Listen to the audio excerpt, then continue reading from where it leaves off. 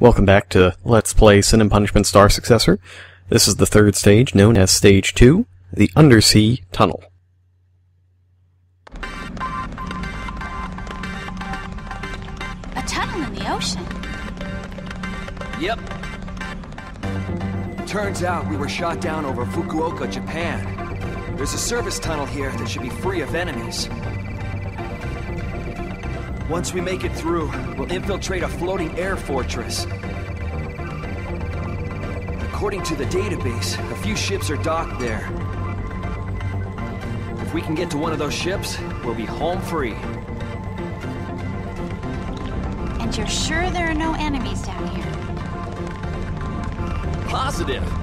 Why would enemies hang out in a water tunnel? Finally, there's the entrance.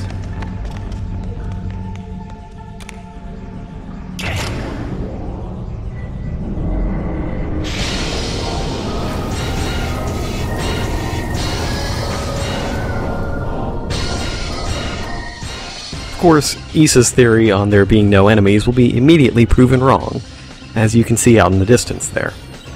Now, Stage 2 started off primarily with enemies that couldn't do you any harm, but this level is not the same at all. The multi-pronged sea creatures can fire purple bolts at you, and if you don't destroy the large bulbous sacs, they drop these parachute guys onto the screen that can roll up into a torpedo shape and launch themselves at you.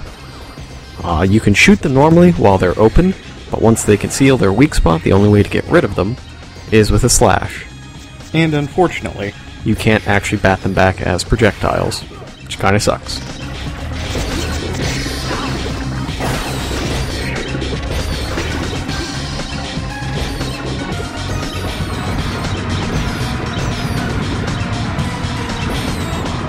Next up are some generic boats. You can take the first one off the screen as soon as it gets there, but the other two you'll have to wait for some torpedoes. And unfortunately, even after you destroy them, the last few torpedoes they fired are still there, so be careful to slice them and don't get hit.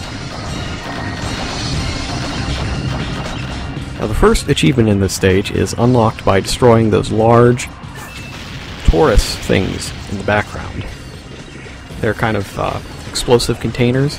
Like many things that you shoot in the background, they will explode and anything near them will get hurt and or killed. There are about 7 in total, and they're great for taking out these surfer dudes.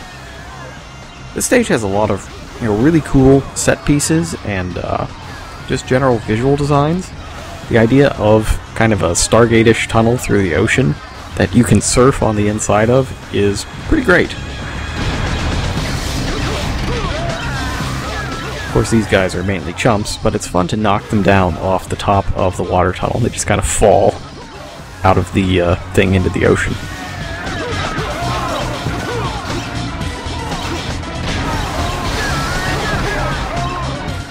And there's the last container, which gives us our medal.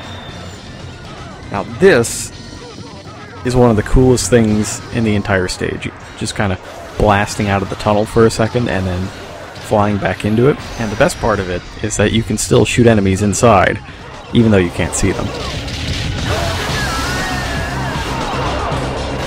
This section with the moray eels that reach in to try to eat you actually isn't as hard as it might look. The game slows down and gives you ample time to respond to them. It's not like a quick time event where it's press X or die, whoops, you're dead. You get at least 1 or 2 seconds to think about it. And even if they do hit you, it's only about 10 damage. Now we can pick up another medal, and this one's actually pretty tough, by destroying this eel and the eel that comes after it. This is another one of those things much like the blue ships at the start of the previous stage, where they're an important part of the challenge here, so they respawn behind you while you're not looking. So this guy is going to cut in and out of the tunnel as we go by, and he's actually kind of tough to dodge. And the tricky thing about destroying him is that we have to hit his head to do so. Fortunately, the missiles that are fired by those surfer dudes can be hit back, and we can still target the head. And the combination of these things results in a bunch of homing missiles aimed at the eel's head, that eventually destroyed it and granted us the medal.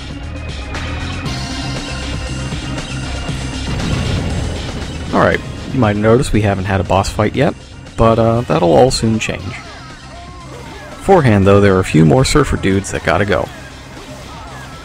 Now, I've read conflicting reports on this, but the general consensus seems to be that if you can get all of these coins, then that also gives you a medal. But I've never done it, and there are conflicting reports that say that even if you do it, you still don't get the medal. So maybe it might be like a Japanese version thing that was changed. Who knows? There's a lot of things that people still don't know about this game.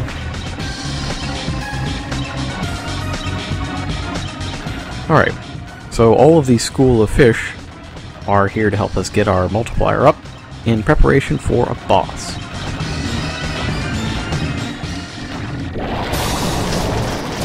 And here it is. This is the Medusa Keeper. Its weak spot is fairly obvious, and it kind of reminds me of a Star Fox boss. The one from, I think it was Sector 6 in Star Fox 64. And he introduces something that's going to be a mainstay of the bosses in this particular stage, and that is energy rings with stuff in the middle. In this case, it's explosives that you can bat back at him, though you'll need to lock on to make sure that the explosives go to him and not directly into the explosive from the next ring he fires.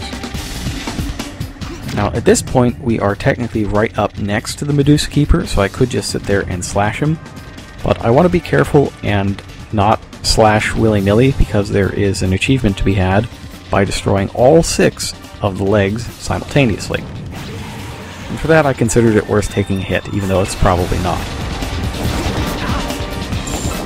With that out of the way, we can just finish off the Medusa Keeper. Luckily, it's sitting here doing its explosive maneuver over and over again, giving us plenty of things to hit back.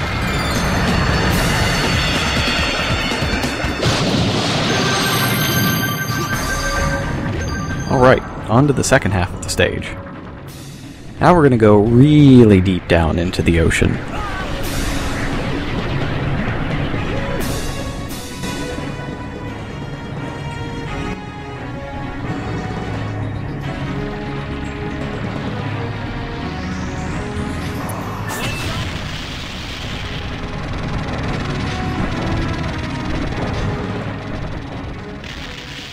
So you see those crabs walking around down there?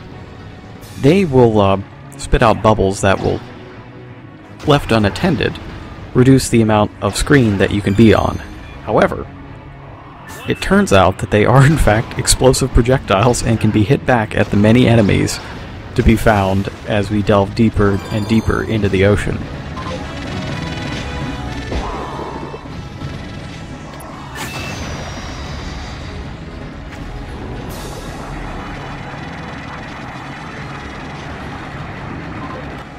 I can only imagine if Bubble Crab for Mega Man X2 had actual explosive bubbles instead of those, lame ones. Maybe it'd be good against things other than Flame Stag.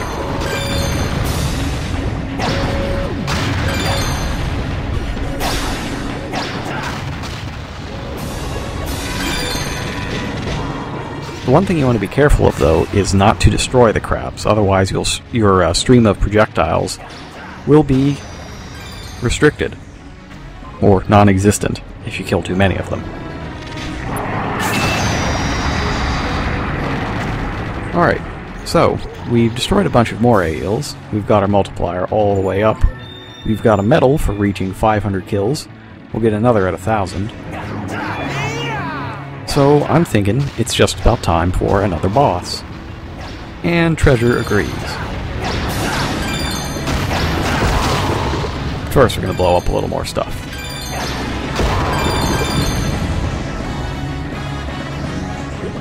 Also, crabs everywhere. Oh god.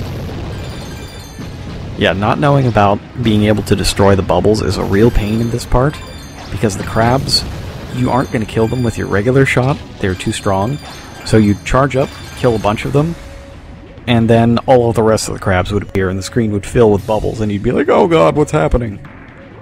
But at that point, if you haven't learned that you can bat the bubbles back, then you're probably just not going to succeed at this stage. Or especially not this boss, the Moray Keeper. The real key here to just completely brutalizing this boss is to keep knocking the bubbles back at it. They come in from off-screen, and there's just enough of a delay in the attacks from the various Morays. There are 2 fake and 1 real. The real one's obviously the yellow one, because it's different. But they all, get together in the same spot, and there are a lot of projectiles to bat back that make big explosions, so you can just completely destroy that boss. There's also a very strange medal to be gotten here by destroying these walls. I'm not really sure what made them decide that that was worth 200,000 points, but they did. Achievement unlocked, I guess. Now, as hard as I may try to destroy these 4 ships, they'll keep coming from behind because they're a necessary part of this next section of the stage, where they will drop these red laser motion sensors that, when you get too close of them, create a depth charge across the way. By destroying at least 20 of them, another achievement is granted, but it also makes the stage kind of boring. So now that I've got the medal, I'll just let the rest of them go and dodge them.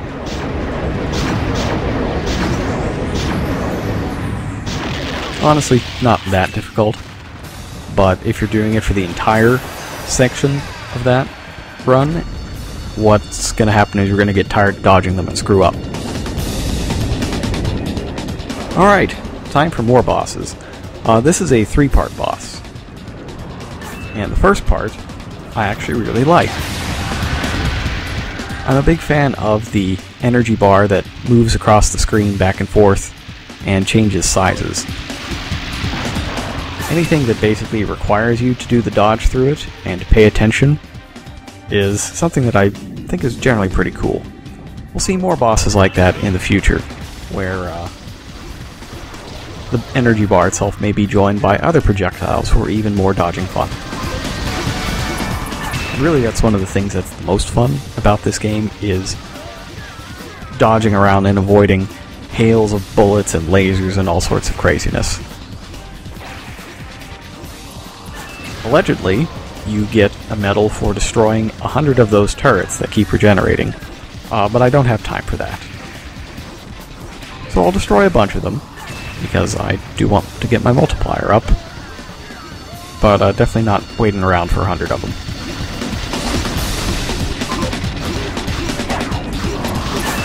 Also, those hails of bullets from the machine guns on the side, they can be a real pain to avoid.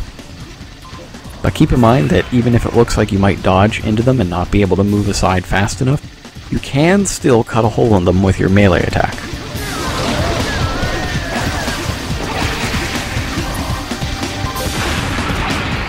Alright, time for the final form, and I like this one as well. This is I call it a Spotlight of Death boss. This mechanic appears a few times throughout the game, where spotlights will appear on the screen, and you'll have a certain amount of time to avoid them before lasers are projected to that point. And the thing that makes it harder to deal with in this case, is that there are also those 2 rotating lasers around the edge of the screen, so you can't just avoid them easily. And what the boss tries to do is trap you, so that you have to get hit by one or the other.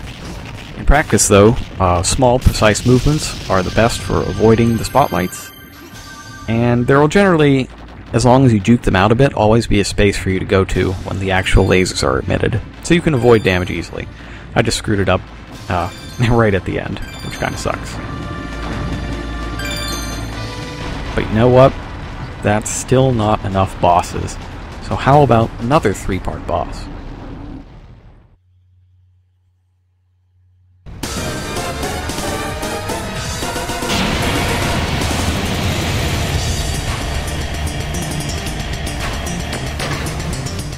This is the Brimstone, and the first 2 phases of the fight actually don't get their own health bars. There are 2 batteries of guns here. There's the ones that are just kind of machine guns, and the ones that fire those electric spheres, which are missiles that you can bat back at it. And once you clear out all the guns, you'll go to phase 2 of the fight. It's actually not that difficult at all. And you actually do have full range of movement around the brimstone, but that doesn't really make a whole lot of difference in this first stage, unless you want to make it all the way over to wherever it's shooting the energy balls. The second phase, I actually really like. It creates kind of a maze of fire for you to navigate with the flamethrowers. And while they are really easy to dodge, there is a medal to be had by making it all the way over to the boss and meleeing all of the cannons here. You take a lot of damage and lose a lot of your multiplier, but it is very satisfying to just hack up the flamethrowers. Now this is what the game considers the true boss. There is also an achievement to be had here, and you get it by going to each of these platforms and smacking the landmines there back at the boss. Thing is, it doesn't have a lot of life though, so you kind of have to waste some time and waste a lot of projectiles if you want to hit them all. In general, that laser ring attack is pretty easy to avoid. You just need to dodge up and down with, good timing. But I'm a little distracted by making sure that I get to all of the things that need to be hit, which is just an absolute pain sometimes. That's why I think a lot of people try to avoid some of the more stringent medals to get, especially ones that would put you in harm's way a lot. So like the fire maze one, the previous one, a lot of people just won't get that or bother with this one and just kill the boss as fast as they can without getting hit, because the extra 200,000 points frequently aren't worth it. And in this case, I think they're definitely not worth it. I just want to show it off. And there we go. One charge shot later, and we're almost done with the level, but of course there's going to be another boss. Who hasn't shown up yet is the Nebulox, and I'm sure they'll have something to say about our plan. So I was wrong about the tunnel. How'd they know we'd use it? And then this machine attacks us? Something's fishy. I bet the Nebulox are behind this. Yeah. Hey, Issa, do you know why they're hunting me? Is it because I don't belong here?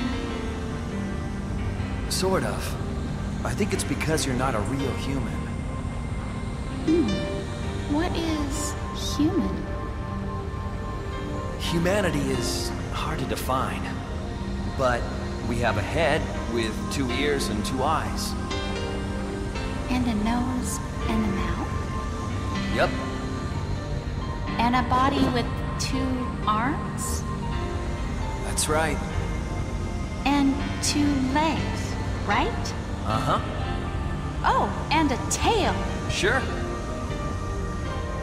We don't have tails. Oh, how cute. Look at you, giggling with the target you were sent here to kill. Tell me, my friend, why haven't you completed your task? Because I changed my mind. So, you defy the will of the creators. I don't give a damn about the creators or their will. Letting that creature live could destroy our entire universe. End her life. Turn your gun on that demon. You missed me.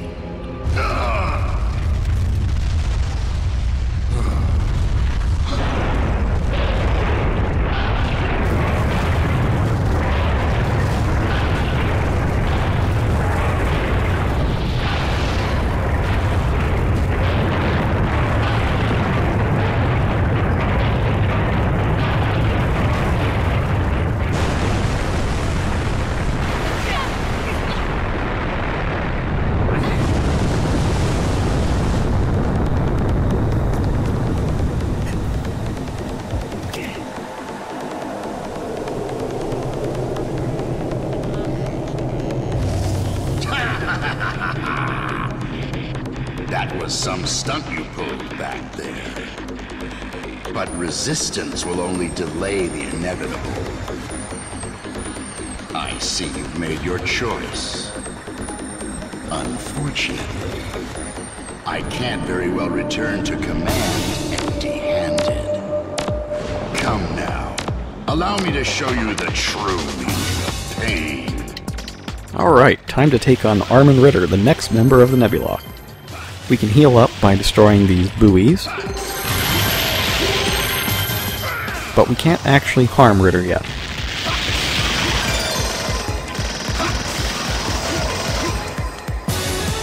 I'm just getting warmed up. Alright, so his deal is that he is a shapeshifter. However, the only forms he can take are various forms of sea life. So first up is the manta ray form, the terrible bulbous manta ray form, with all the blobs being generated by it. You definitely want to take out the blobs because some of them, which are clearly marked, can turn into machine guns. Others turn into planes, which fire missiles. And some just get in your way, which is most of the silver ones. They do count towards your kill count for the stage, though, so you do want to blow up a lot of them. After all, getting to 1,000 is the goal. This attack is kind of hard to avoid, because even as you keep the purple whip lasers off of you, he can still spawn those golden globules that fire machine guns at you. Also, it can be kind of tough to avoid the ceiling lasers as well, especially when it gets to this part.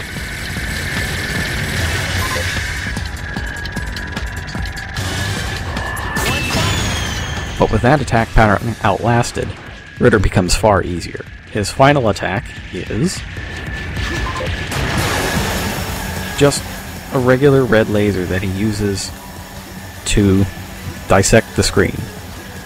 It doesn't even stay on screen long enough to be a real threat. It's just kind of annoying. It does hurt like hell if you get hit by it, though, but you probably aren't going to.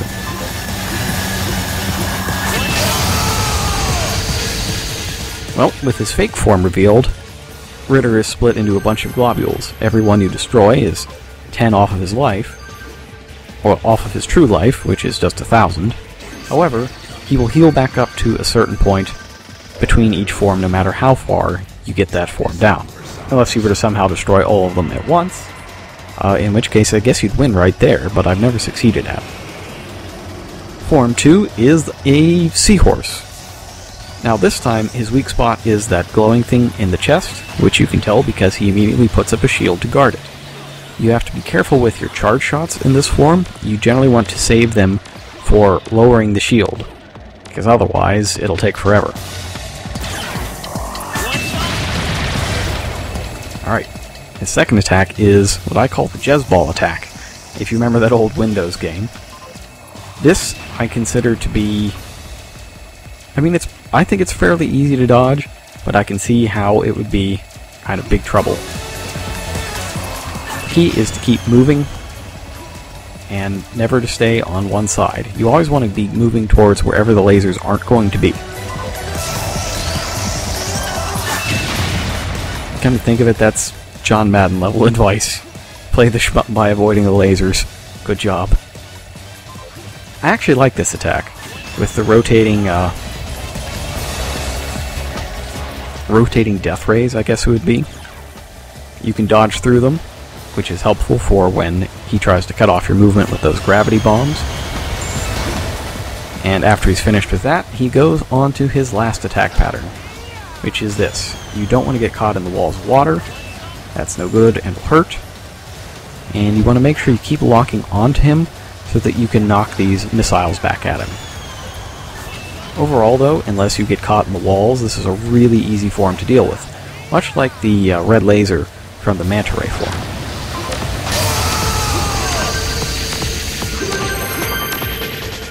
Alright, so as you can see, he went back up to 700 health. That was his new max after the first form.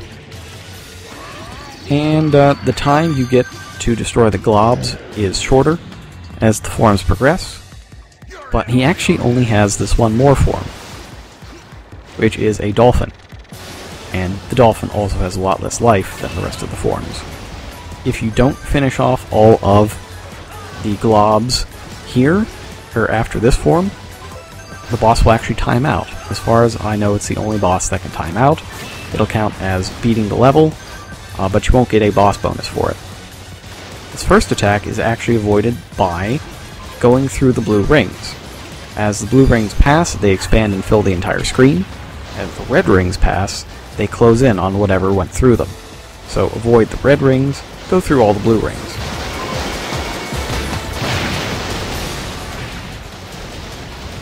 It's kind of tricky to avoid, or rather, it's really easy to dodge into this next attack, because you don't know ahead of time where the death charges are going to be coming from, because they're getting juggled about, and they can go from anywhere to really anywhere.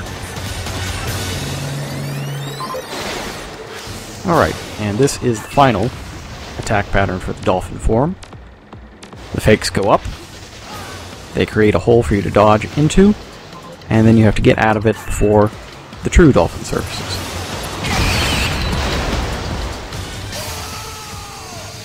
And with that, we can finish getting our 1,000.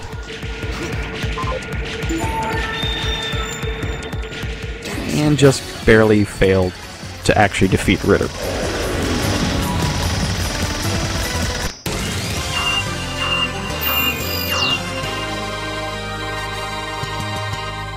As far as I know, that's the only stage that this can happen on. Everything else either repeats its attack patterns over and over again until someone is dead, or has a special move.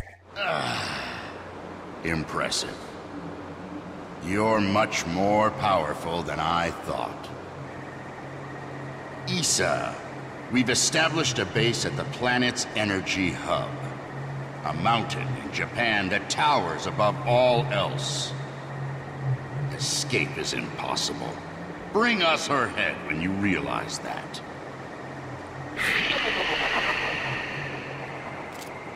A mountain in Japan? Mount Fuji?